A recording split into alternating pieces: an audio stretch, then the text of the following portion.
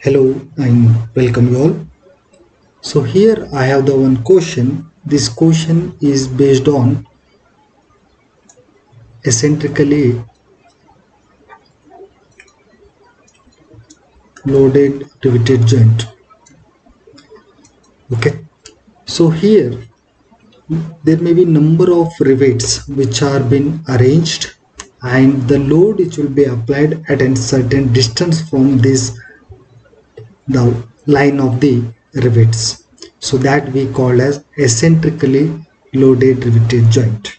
So in this question it's a bracket here where two plates are being riveted and it is supported by means of these four rivets, okay, with of same size. Okay, all rivets are with of same size. So you need to find the diameter. Okay, so you need to find the diameter of this rivet because it's all same, so you have to calculate the diameter for one rivet.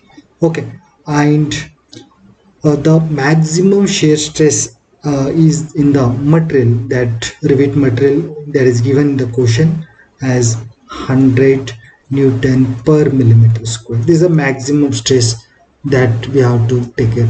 Now here the load, where the load is applied at the ends, that is given as 60 kilonewton.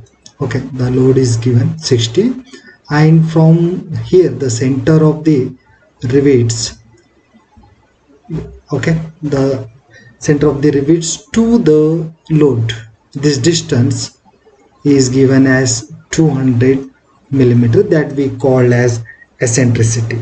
Okay, so now here in this question the distance from one rivet to the another rivet, that is also given as 50 millimeter. Each distance is 50 from one rivet to the another rivet. From here to here again it's 50 and 50 from here to here.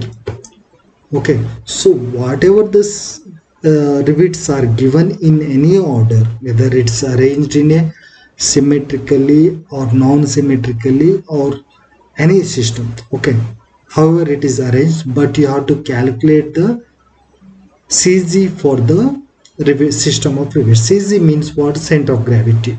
Okay, if you take this as separately here, I will explain you. For example, here there is a rivet 1, there is a rivet 2, rivet 3, and this is the rivet 4, right? 4 rivets are in a straight line. Now let us say this is 1, this is 2, 3 and 4, and distance also which is mentioned here already, as you can see, this is 50 and this is also 50 from here to here, and from here to here it's 50. Okay, these distance are given. Now how you can calculate the center of gravity for this? So center of gravity, it is anyhow, it is a symmetry about the x-axis. Okay, this all are arranged in a straight line, so it is a symmetry about x-axis. So your CG may be here, okay, where at the midpoint of this. So here means 50 plus half of this 25, it means 50 plus 25 75.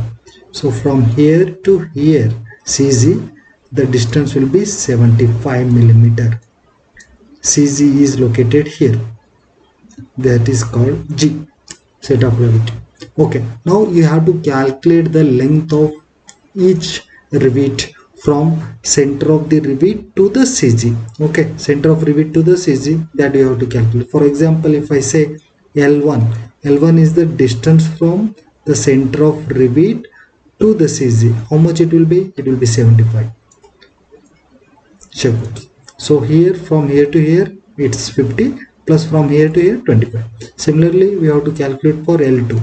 L2 is from the center of the rivet 2 to the CG, that is 25. Now for L3 again it's 25 from here to here, and for L4 from the center of CG to this again it's 75 only. It means L1 is equal to L4, L2 is equal to L3. That is the thing you have to calculate. Now after this calculation, you have to go for calculating the primary and secondary load, because when there is a case of eccentrically riveted joint, okay, so it may be subjected to all resultant stress due to the combined effect of primary shear load and secondary shear load. For the primary shear load, that will be acting parallel to this load. For example, the load is applying here, so for the rivet 1, the primary load will be parallel to the load applied. It means, for example, if you say FP is the primary load for 1, it will be parallel to this applied load, and similarly for 2, FP2. Okay, and whereas in case of secondary load, that will be the perpendicular to the this direct load. It means if you say FS1, that will be perpendicular to this applied load. Okay, and these two, direct shear load and primary shear load, both are at an angle of 90 degrees. So theta will be 90 degree here. Okay, that you have to consider. Now for example, if you want to know what is primary load for the FP1, so for rivet 1, what will be the primary load? So in general, the primary load will be the load applied divided by number of rivets. Okay, so primary load, it will be F is given as 60 kilonewton 10 power of 3 by 4 is the number of rivets, so 60 by 4, it is 15 again kilonewton.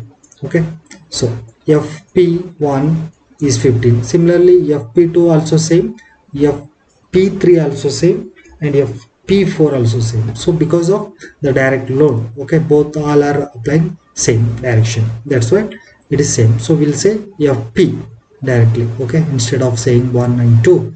So this FP is equal to 15 kilonewtons. This is the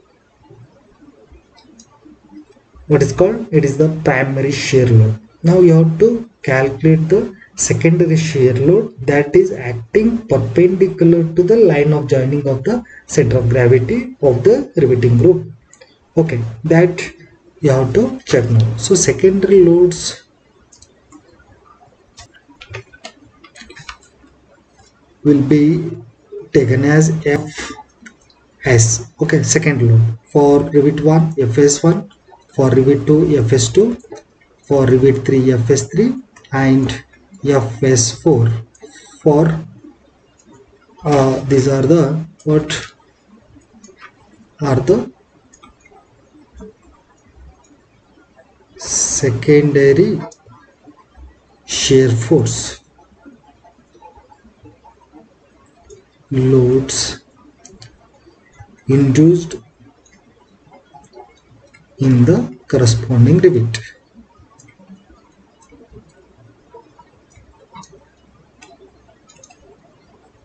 Okay, so we know that where Fs1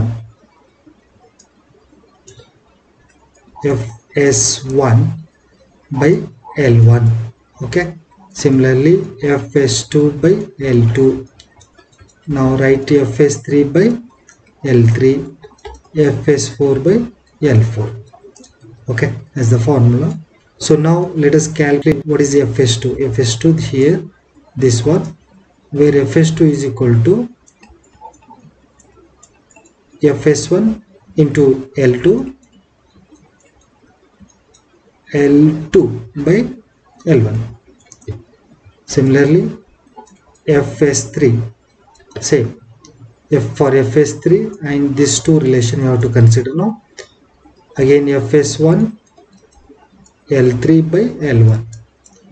For Fs4,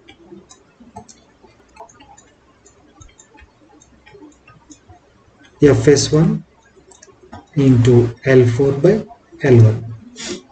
Okay, so if any other rivets are there, similarly you have to do for the all the rivets like this one. Okay, and also we know that the turning moment due to the applied load, that is where F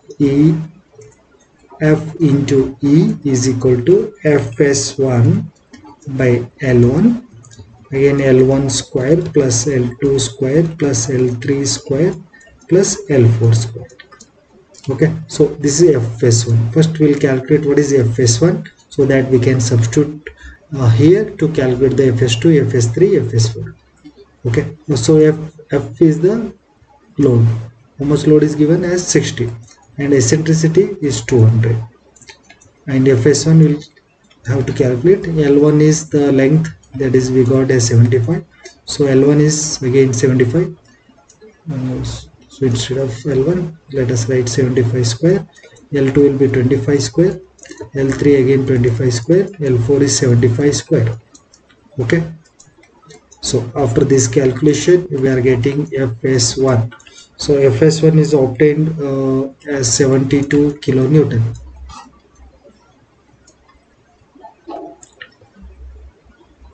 Okay, and we'll go for calculating Fs2.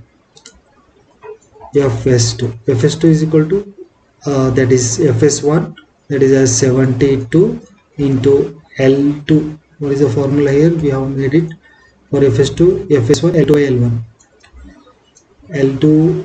L2 value is 25 by L1 is 75. So we got as 25 kilonewton here. Now Fs3 as 72, again L3 is again 25 by 75 is equal to, again we got 72. So yeah, here there is a, it will be 24 here. I have written as 25 but it is 24 kilonewton. One is 75, one is 72, another is 24, and this will be again same 24 kilonewton. Now we'll calculate for Fs4. Fs4 is again 72 and L4 is 75 by 75. So these two will get cancelled. So we got again 72 kilonewton. Right. So Fs1 and Fs4 is the maximum load we can observe at Rivet 1 and Rivet 4. Okay. Now coming to the resultant shear force. Okay. Write down resultant shear load acting at the rivets.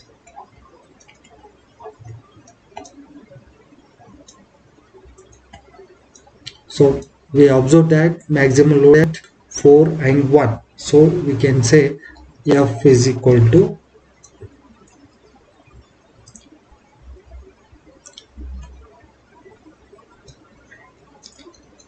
F direct load square plus secondary load, that is Fs1 or some Fs4 you can take, plus 2Fp into Fs1 into cos theta. Theta is the angle between direct load and second load, that is 90 degree. Okay. So this resultant force, let us say Fr. So from here, if we substitute as Fp, we got as 15 square, that is the direct load, and Fs1, that is 72 plus 2 again 15 into 72 into cos 90 degree.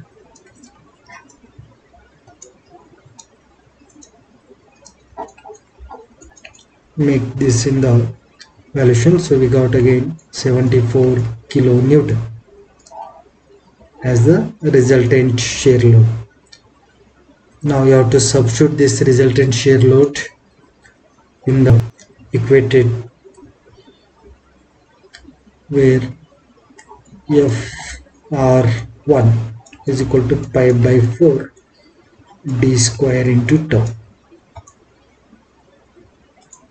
74 is equal to pi by 4 into d square into tau is given as 100, that is the stress in the material. So finally you have to obtain what is d.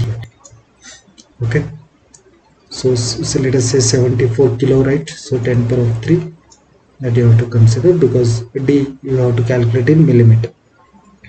So got as 31 millimeter is the diameter of the rivet.